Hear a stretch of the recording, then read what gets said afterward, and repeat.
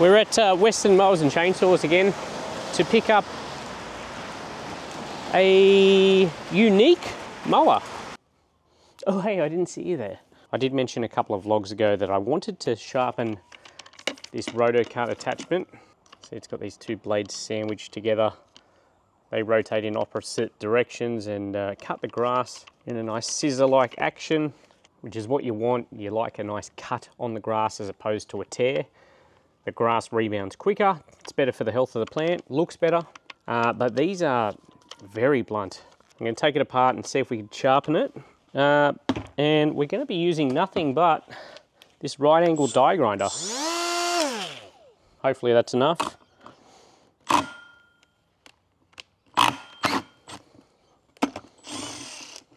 Well, there we go, 13mm bolt, comes off easy. Got this little cup, make sure I keep everything in the right order. You can stay there. How are you? Dust off in there. Not that that's doing a lot. Here's our two blades that sandwich against each other, and like I said, they rotate in opposite directions. And that's how they cut the grass. I'm going to get in there on those blades with this right angle die grinder. See if that tidies them up. I don't know how they recommend to do it, but this is what I'm doing. How do we want to go for RPM? More is more? Now, as always, if I'm doing this wrong, feel free to tell me.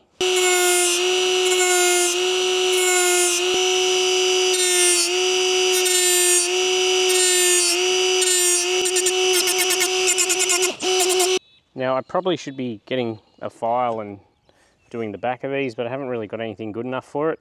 So that'll have to do. Let's put this thing back together. All right, we've got it back together. Now, I did notice, as long as I've had this, so I got it, it's got a bit of wobbles about it while it's, the blade seems to, while it's in use. Just eyeballing the blades, it didn't look like they were warped or anything, so I don't know if it's anything in the head, but if you've got any ideas, let me know. Initially, I thought it was just me, but the longer I've used it, the more evident it's become.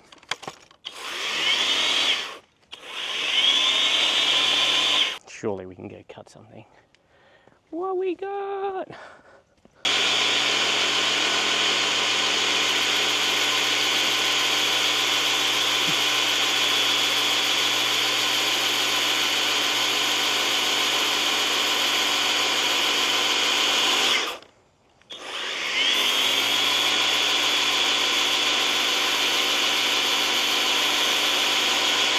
I feel like it's cutting better.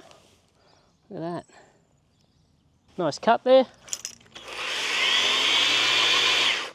Well, I'm going to call the right angle die grinder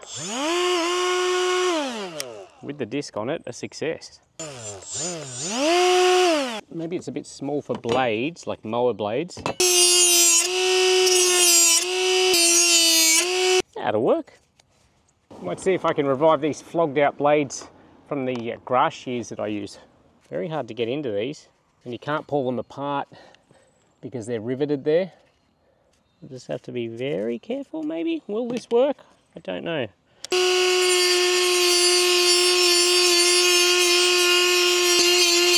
You can see how hard it is though to get access to the blades without touching another one while you're doing it. And I've got to say these were pretty thrashed out, so even if they're slightly sharper, I don't have to throw them out. I guess that's a win.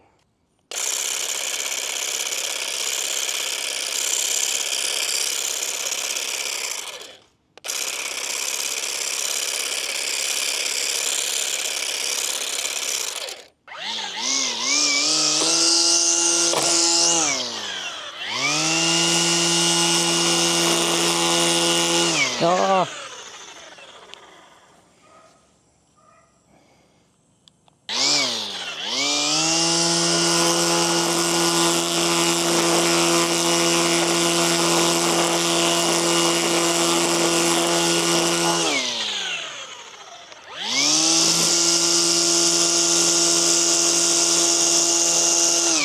Pretty simple, it's helped a lot of people out. Go check it out. Just going to pick up a mower and going through a torrential downpour. So somehow we got through that messy storm. It's turned into a crappy day. This looks like it's set in. Ugh. Took me that long to get here because of the rain. I won't have a lot of time for window shopping, unfortunately. We're at Western Mowers and Chainsaws again to pick up a unique mower. Plenty to look at. Ooh. Now that would be fun for picking up grass, bagging it straight into there. Cool machine. I think this Husqvarna battery trimmer is the next one I'm going to try. Hey, how are you? How are you? Good. Good to see you. Yeah, what's going on? Not much. Trying to stay dry. So here's what we're picking up. The Rotorolla. These are self-propelled, aren't they? Yes. Yeah. Yes, they are self-propelled. So this has no rear wheels. It has a rear roller, which I will show you a bit more of later. Well, there you go. Look, how good is it having an assistant? Wow, okay. So it's still your same standard system with your standard mower blades. Yeah. So this run a standard little 18-inch flat system blade. 163cc bridge and sharpen engine. So, well, you can't go wrong with one of these things. Very, very cool. Have you sold many of them? Yes. Yeah? Yes. Alloy deck. Alloy? Alloy, so rust prevented. Okay. Oh God, I wish this rain would.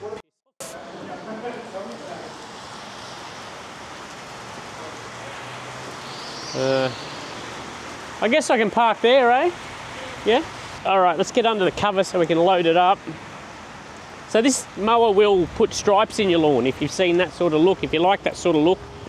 Generally you've got to use a cylinder mower for that, but this is a rotary mower with a rear roller on it for that striped look.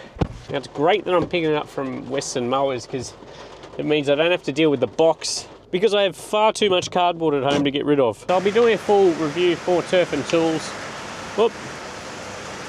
I actually reached out to Masport to ask about trying this because I'd seen a few people asking about it. Hey!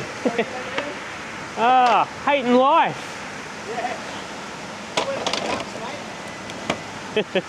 There we go. Oh, I didn't think that through. Normally I whack the ramps under, I'll have to put them at the back. I've got a wheel locker. Thanks heaps. So there we go, we're loaded up. As always, the guys here are very helpful. We're going to see how stripey we can get my backyard to start with. I've got another lawn that I can try it on, which I was meant to mow 3 days ago, but this weather's been playing havoc. So that's it, the Masport Rotarolla. Definitely a bit different. Still raining, it must have...